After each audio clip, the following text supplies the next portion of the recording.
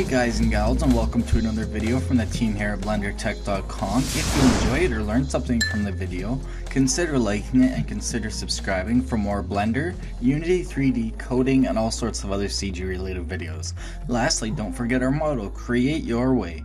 So today I'm going to be showing you how to use drivers to make clockwork, basically.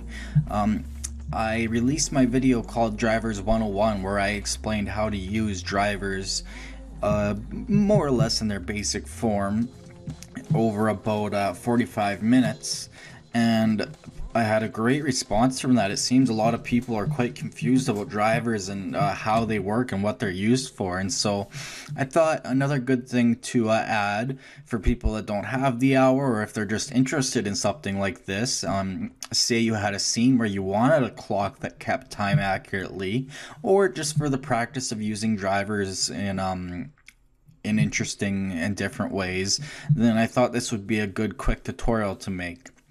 So all I've done here is created a simple clock. It's just all meshes. I am not gonna go through. I'm not gonna model it for you guys. That if you want to know how to model a clock, I'm sure I can make a video. Basically, it's just a circle, and then it's just got an hour hand, a minute hand, a second hand, and then it's got these hour markers which just have a circular array on them. And if you don't know how to do circular arrays, watch my video on circular arrays. And sorry, it's got hour markers and minute markers. And so we're gonna make this clock so that we can set it to any time we want, or to have it run itself using drivers. So how are we gonna do that? Well, we're gonna be using drivers, obviously, and we're gonna be using custom properties.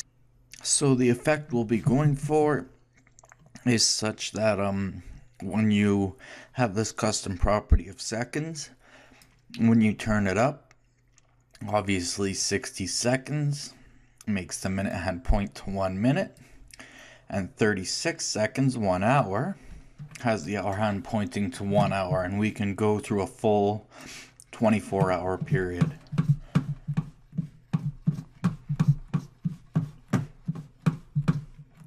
Being as there's 86,400 seconds in a day. Now my values aren't perfect. You can see they come a little bit off. The errors add up a little bit in the end.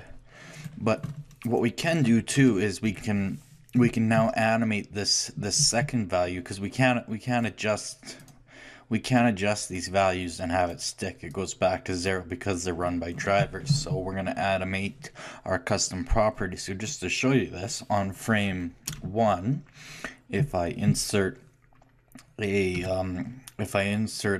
keyframe onto the second value here of 0, and then just say go up to whatever amount of frames, and go up, say 43,200, so that's 12 hours, and then insert another keyframe with I. You can see if I hit play, it plays a full 12-hour animation. And for some reason my second hand is going backwards as well. Very interesting. Don't know why that's rotating counterclockwise, but it's odd. I suppose I could go minus hand sec. So now everything's running smoothly. So yeah, again, basically 60 seconds is 1 minute, so you can see it moves to the 1 minute mark. 600 is 10 minutes, so you can see it moves to the 10 minute mark, and the hour hand goes around a bit. And if we were to go to half hour, that would be 60 seconds in a minute times 30. That's 1800 seconds. So 1800. You can see the minute hand's at a half hour, and the hour hand's halfway between the first one and the second one. So how do we accomplish this? Well, all it involves is simply having the custom property for setting seconds that we can animate, and then setting up the curves for the minute hand and the hour hand. So let me show you how to do that. So we've already added our driver to the Y rotation value of the minute hand, the second hand, and the hour hand. So starting with the second hand, just get rid of this extra one here. I have a variable named handSexVar, and the expression for the scripted expression for the driver is negative handSexVar, to give us the value that we need. And the path that it takes is this one right here from this object. So I just copy this data path from this data right here and go right into this box, and then Control V to paste it and hit enter, and it gives us that value. And then we take our curve and we make sure it's proper. So we make sure that say if I was to put in 60 seconds,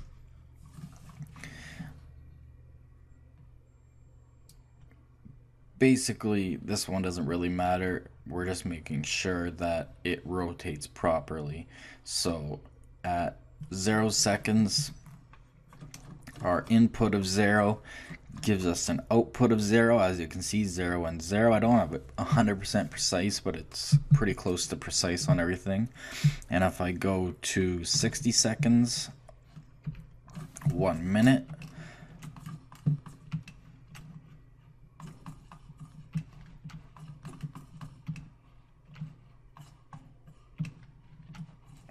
if I can find out, there it is. So a value, I guess it's negative 60 because it was running the other way, but so negative 60 gives us a value of negative 360, so it's obviously gone around one full rotation. So all I've done to make sure that's worked is just adjusted this curve to make sure that at every single point the value is correct. So I just tested in a few different places. I would put in something like 10 minutes, 600, and then I'd go find it on the graph again and make sure that 600 seconds, that's 10 minutes, aligns to, while 10 minutes is, if 360 is 1 minute, then obviously 3600 would be 10 minutes. So we get the value of 3600 right there for the input value of 600 seconds. So it's again driving the rotation. Now on to the minute hand. Again, we are taking the seconds value.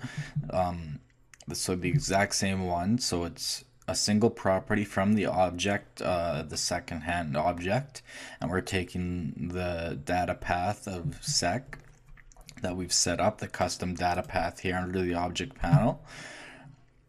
And to do that, all I did was I added one. I edited it, I called it second. The value was 0, the minimum was 0, and the maximum was 86,400, which is the amount of seconds in 24 hours. So that's just what I did for that. Anyways, back to the minute hand.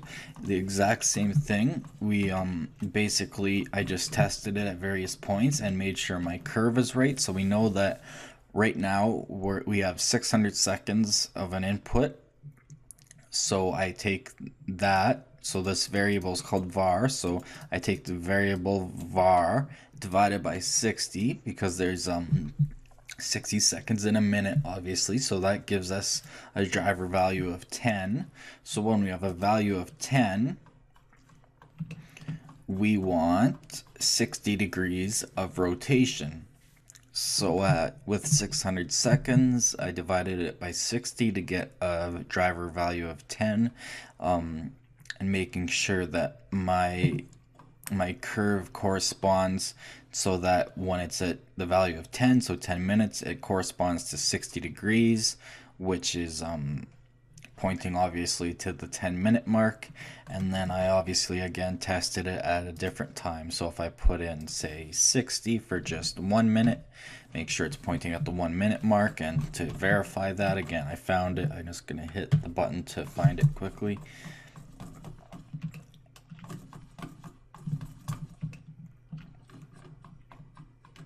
So when we get, oops, I'm on the second side, I want the minute hand. So when we have a value of 1 minute, it goes 6 degrees. So there's 6 degrees for every minute. 10 minutes is 60 degrees. 1 hour it's 360 degrees. And then moving, you can see I have a little bit of error in there. I didn't get it quite perfect, and then those errors add up over a full day, I guess. And then on the hour hand, again, exactly the same. So we're at 1 minute here. So what I've done is I've taken the exact same thing and just divided it by 12. And so basically, in this case, 1 minute gets us roughly half a degree of rotation. But if I was to change the value of seconds to, say, 3600, so that's 1 hour. I go back to my hour hand.